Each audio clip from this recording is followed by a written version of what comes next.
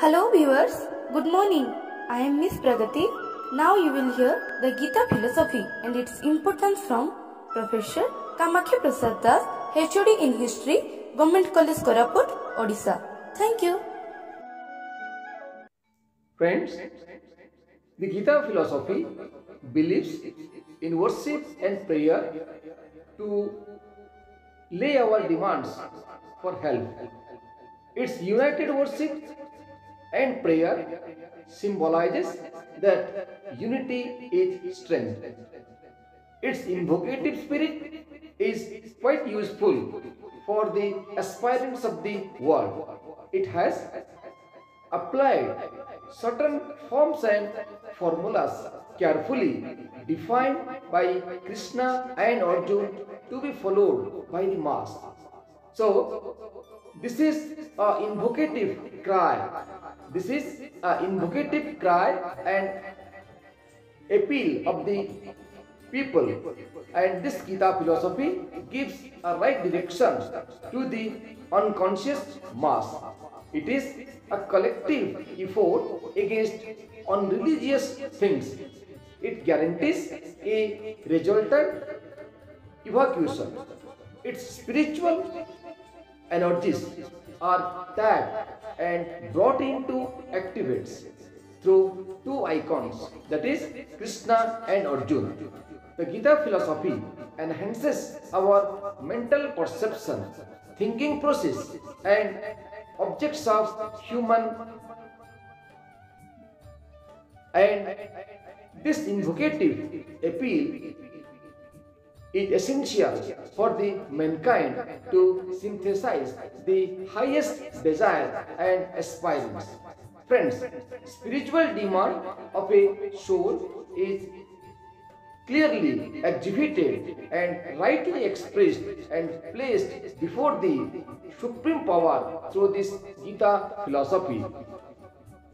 This Geeta philosophy aims at creating trained disciples through its powerful, invisible teaching. It not only attracts the aspirants but also initiates the non-aspirants to cultivate knowledge for personality development. Friends, it fills one with positive attitude of concentration, and let's enjoy and experience it once. This Geeta philosophy fills everyone with spiritual direction and receptivity. One assumes the attitude of meditation through this philosophy. One's inner mental and material qualities are rightly imbibed in the human. It teaches the method of prayer, which is potent for establishing or maintaining right spiritual and human relations, and it implements prayer too. This Geeta philosophy attains a relationship with the mass of humanity. It is a sea of ideas and thoughts essential for spiritual hierarchy. This philosophy acts upon man through different phases on different age group people, but its thought process is interrelated and one cannot exist without the other. This philosophy takes the basis of close cooperation of like-minded people always. Friends, this Geeta philosophy is rather an invocative prayer or aspiration. It is just a spiritual energy that activates one both physically and mentally. One's clear thinking ability is strengthened through this philosophy. The very soul of the humanity is energized through this Geeta philosophy. Let's enjoy and experience it once. This philosophy initiates a gigantic group of meditation upon our planet.